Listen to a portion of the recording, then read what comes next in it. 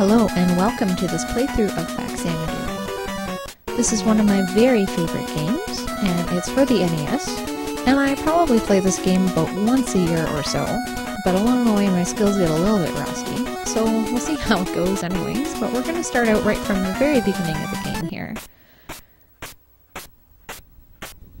So you can see here we've got our nameless hero, walking back towards the world tree, which is leafless and lifeless, as it would seem.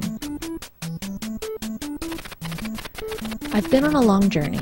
I came back to my hometown to find it is almost deserted. The gate is closed, people are gone, and the walls are crumbling. I wonder what happened. Well, let's go find out.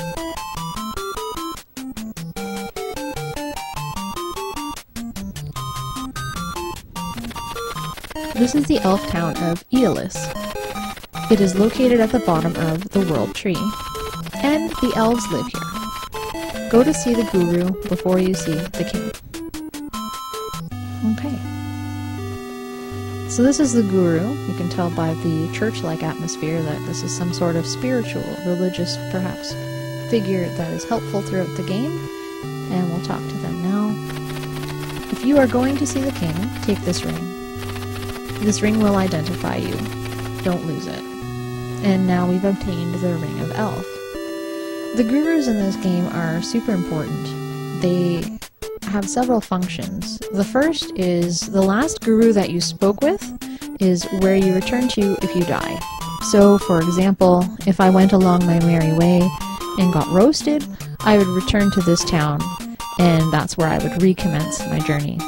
The other thing that a guru does is give you a mantra, which is a password that you can use, and that password allows you to quit, obviously, and come back to whatever area of the game that you were in with your rank that you had last, as well as a baseline amount of money at the start of that rank as well. So that's important.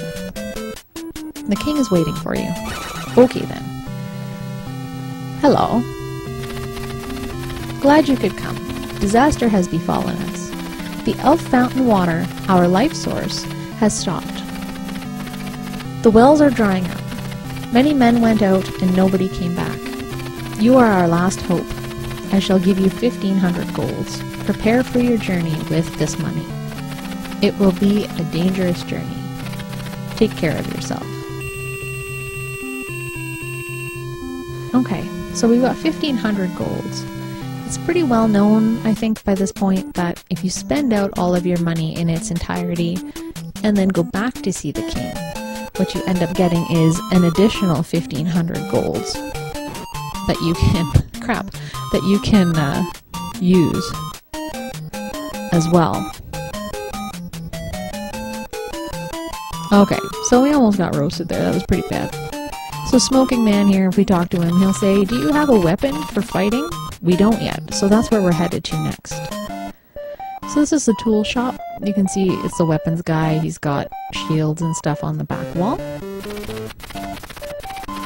So he sells some tools we want to buy. And we're going to buy the hand dagger. And we're also going to buy some magic as well.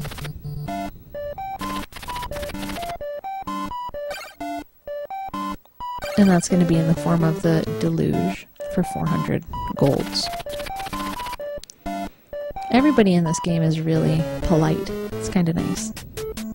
Okay, so if you don't equip your stuff, you're not using it, right? So we've got to go into our menu here, equip our dagger, so now our guy's holding his little knife here, and we also have to equip our magic as well.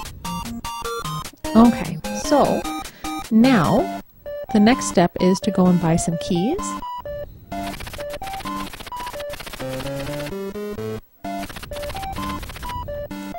So we'll get 2 jack keys.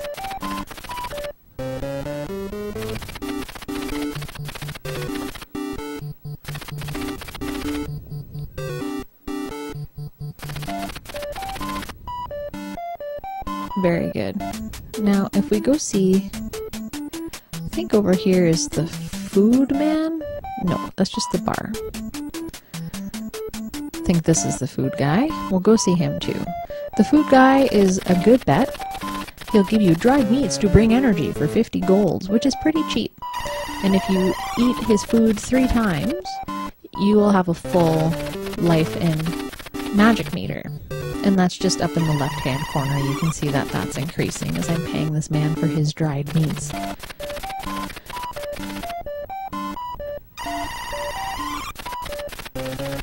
Wonderful. So we're full magic, full power, and we can go visit some other people to get a little bit of the backstory here.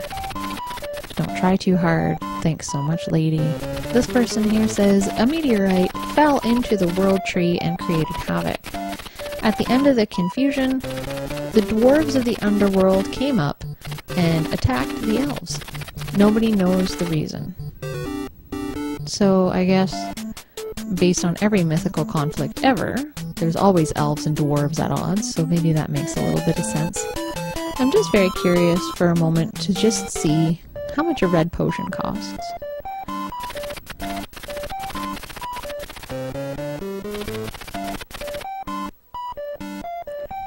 $160, eh? Might be worth our time to pick one of those up. Okay, that way if we are running really low on energy, we have the ability to replenish it in its completeness. So that's always good to have, especially at this beginning phase of the game where things can be a little bit harder, of course.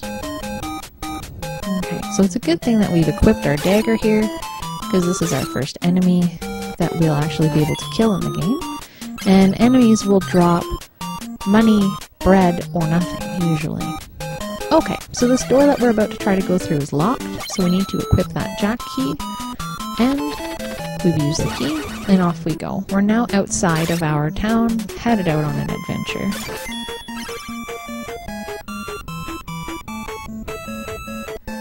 So, this game does require a little bit of grinding, and not for experience so much, but rather for money.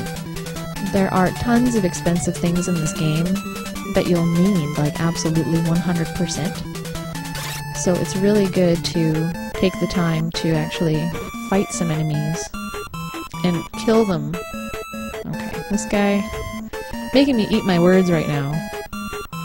As much as I want to kill that guy, the little spiky guys are a pain in the butt at this stage in the game. You can only kill them with magic because your weapon is too short. When you hit, it's not low enough, so you can only use magic.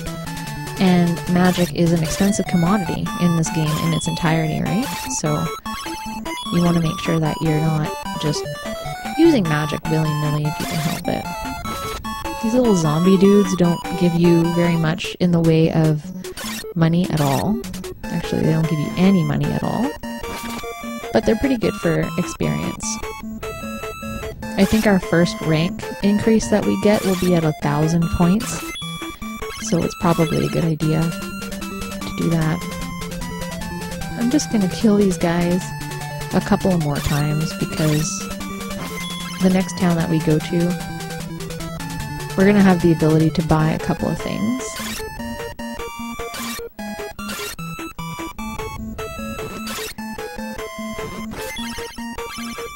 And yeah, you just really need to spend some time once in a while, more often than not, making some money so that you don't get your ass handed to you because you're not equipped properly, right? It's a common problem.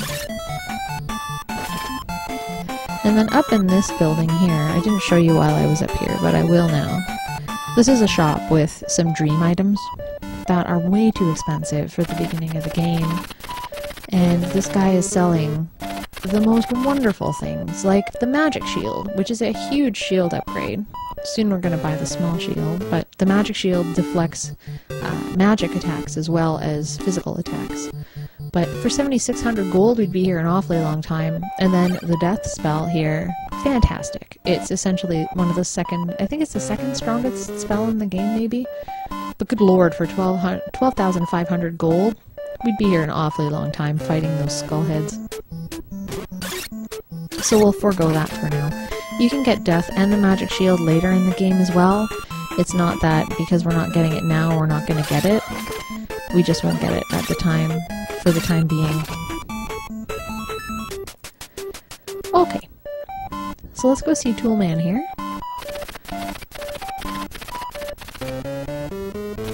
This is the town of Appaloon, by the way. So we definitely want the small shield. So we'll pick that up. And again, we can't equip anything indoors, so we'll just head out here. Small shield is equipped.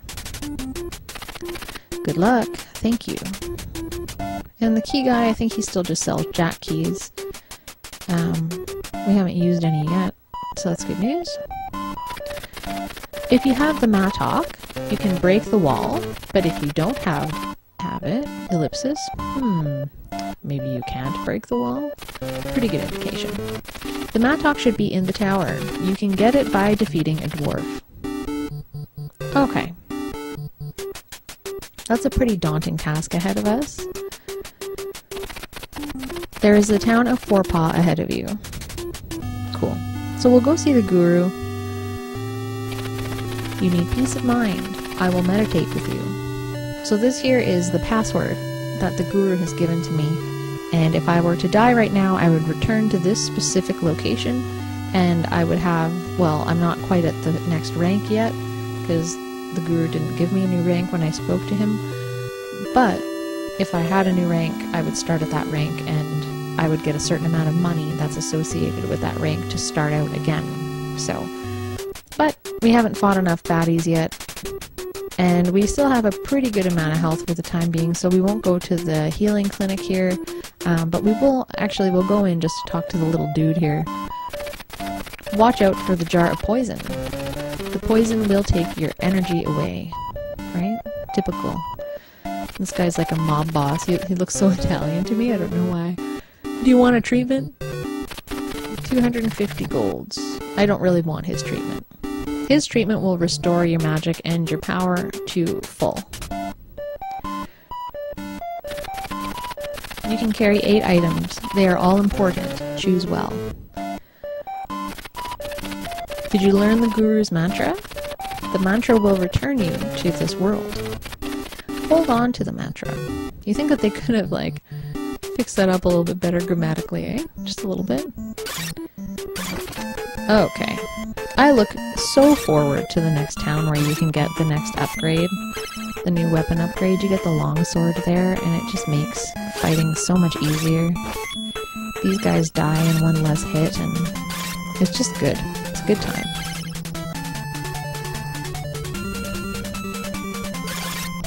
Okay. So the next place that we're off to is this tower. So we need a jack key to get in here. So off we go. So we have to go find the dwarf and get the Mattock so that we can break through a wall. And the wall is literally like a crumbling wall that can be destroyed quite easily with the tool. It's essentially a giant pickaxe, which you'll see. But to defeat the dwarf, we need magic. So I'm gonna try not to use too much more magic. I'd like to kill the dwarf twice.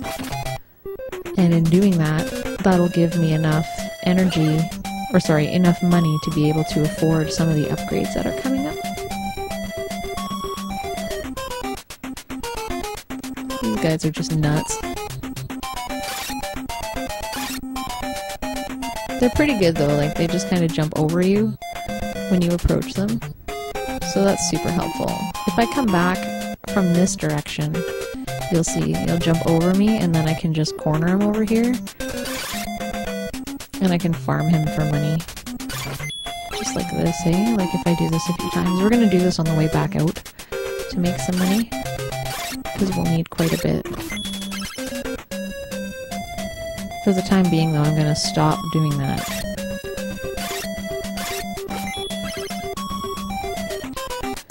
We'll concentrate on the task at hand first, which is going to kill that dwarf.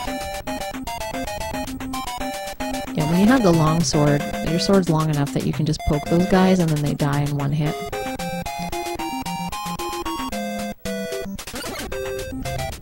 Some of the jumping's a little tough in this game too, just because it's almost like you need a head start to be able to get anywhere.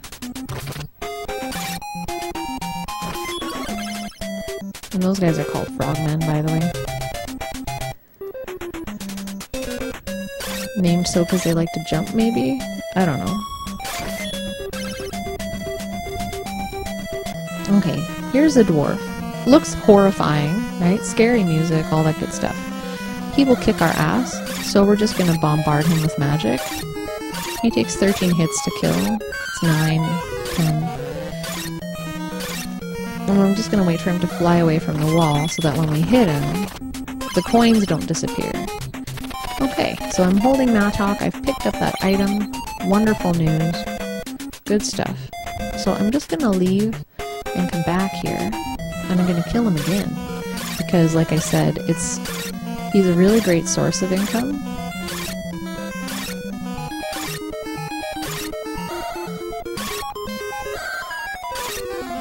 I just want him to fly a little closer to me.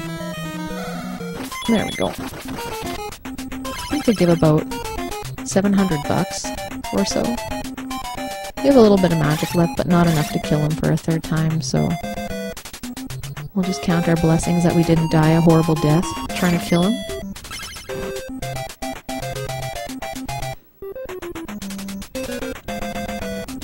That was pretty good, actually. They're like the one enemy in this game. There's one other enemy, too, that I really hate fighting. That we'll fight later on. But, yeah. Gosh, I wish I had the longsword. Please don't kill me, Frogman. I just want your money. Just give me your money. Thank you. Okay. This guy's always in our way. Cool.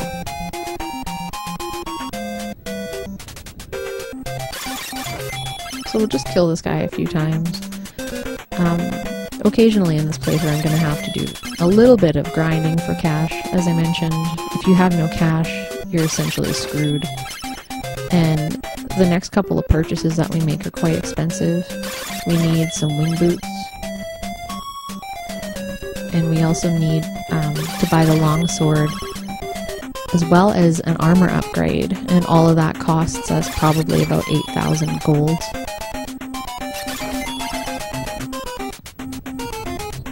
Alright, so this should be the last guy that we need to kill to get 8,000 golds. Awesome news. So now we can head back out. Anything that we get now is just icing on the cake, as far as I'm concerned. Now hopefully we don't die. Could you imagine? Now I'm just going to kill this guy to get a little bit of extra bread on the way out of here, just in case. Stranger things have happened, so better to be safe than sorry, of course.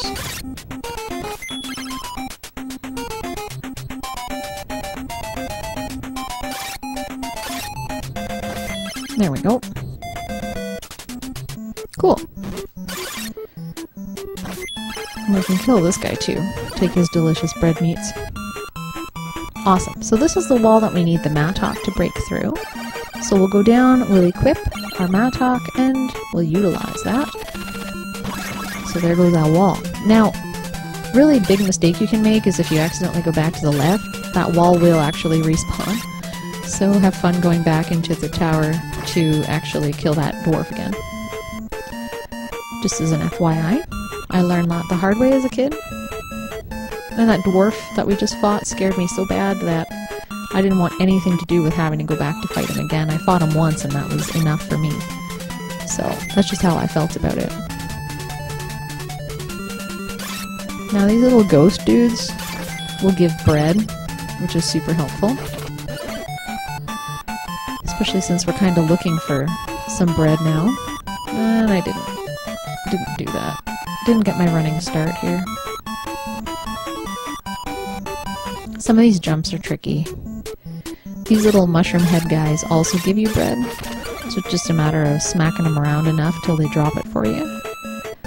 And then that hand up in the corner is, I think, something that increases your offensive power for a short time, but we don't really need that.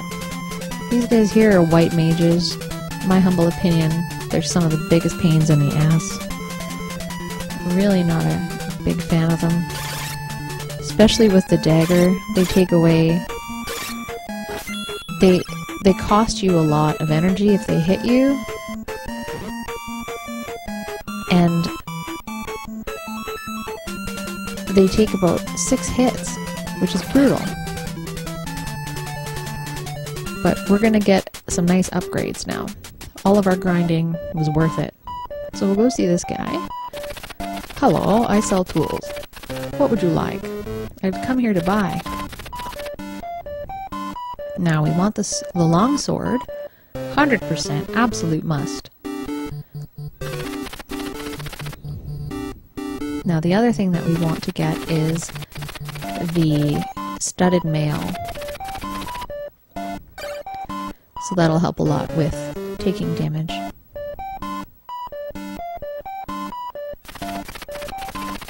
Cool. And the last thing that we want to buy is a pair of wing boots.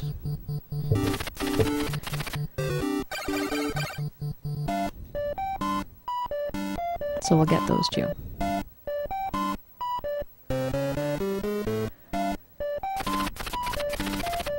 There we go. Now what we're going to do is change our weapon, change our armor as well. You can see our appearance has changed quite a bit, which is fantastic. And in our items area, you can also see that we've got our wing boots ready to go, which is really important because we're going to need them in the next part of the game. Now we'll go back and see this guy here. And we're going to get some more energy and magic replenished. And we'll do that twice.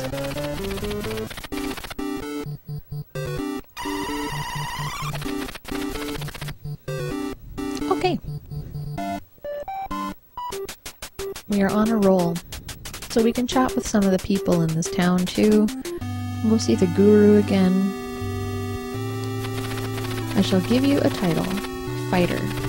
Make sure you live up to it. We've definitely passed a couple of other ranks like Battler, etc. We jumped right from Novice all the way up to Fighter because we did lots of experience point getting in that last area.